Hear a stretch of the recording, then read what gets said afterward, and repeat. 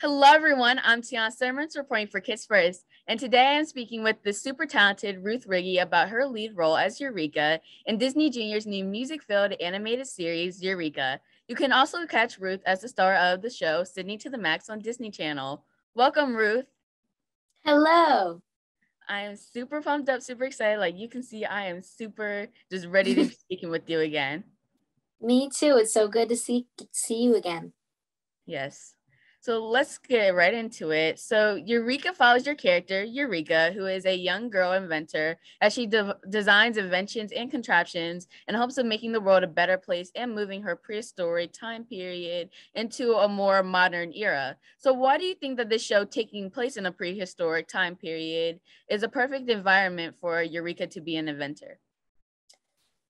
I think Eureka brings a different perspective to the prehistoric people of Rocky Falls, which they very much need. She's very imaginative and she is willing to take risks. And I think that's something that the prehistoric world needed. She invents many of the household items and foods that we see today. So she's very, first and foremost, an inventor and something that's needed to create change and progress in Rocky Falls.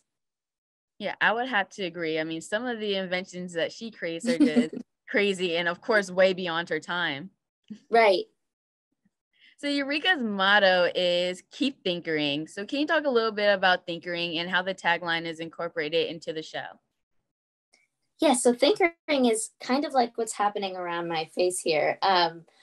She has all of these different ideas rushing through her head at all times. And thinkering is just coming up with something new and accepting the trials and errors of problem solving and resolving issues and just creating and innovating. And it looks a little something like this. It's all of her different ideas rushing through her head. Yeah, and I gotta admit, I love that background. Right? Isn't it awesome? It's dope.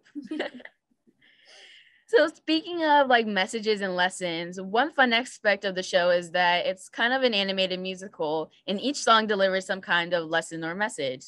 So what was one of your favorite songs from the series and what did you learn from it?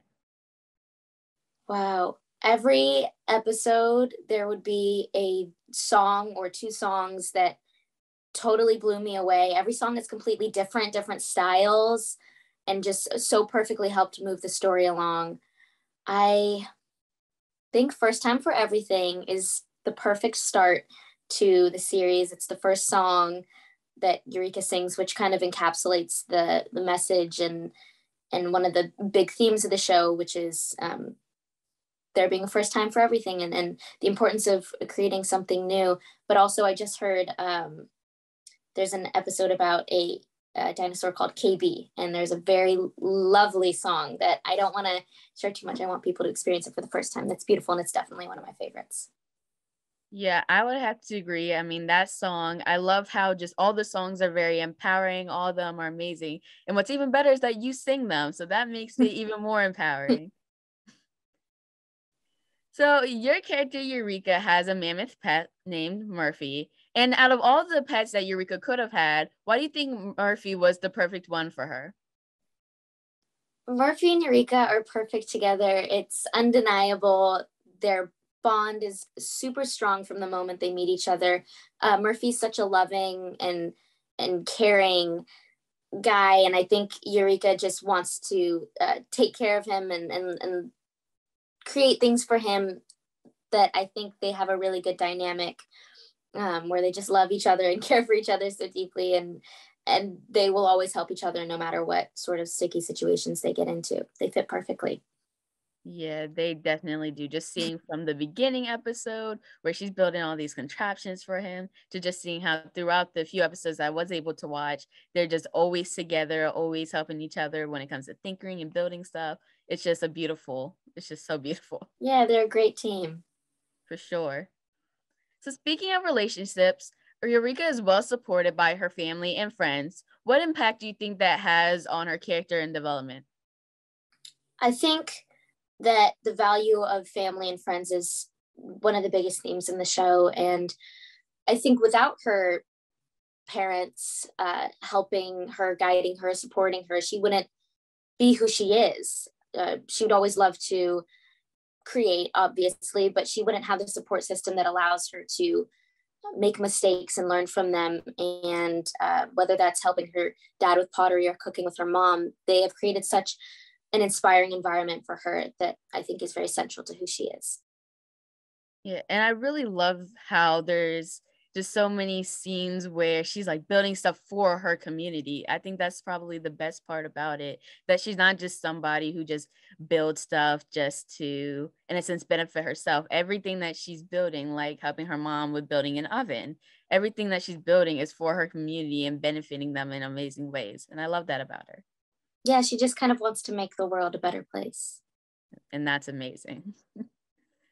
So kind of like a little personal. So, well, for me on this part, one of my last school projects this year was highlighting a famous scientist, and I chose a 16-year-old one. And my teacher had originally told me no because he didn't feel that she was old enough to be a famous scientist. Eventually, I did convince him to let me do it, which was amazing, and the presentation ended up being amazing.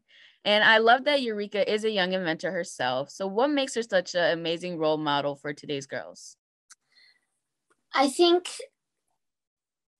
one of the big things I want people to take away from the show, which kind of leads into this, is that Eureka is a young Black girl taking the world on by storm and creating all of these incredible things at such a young age.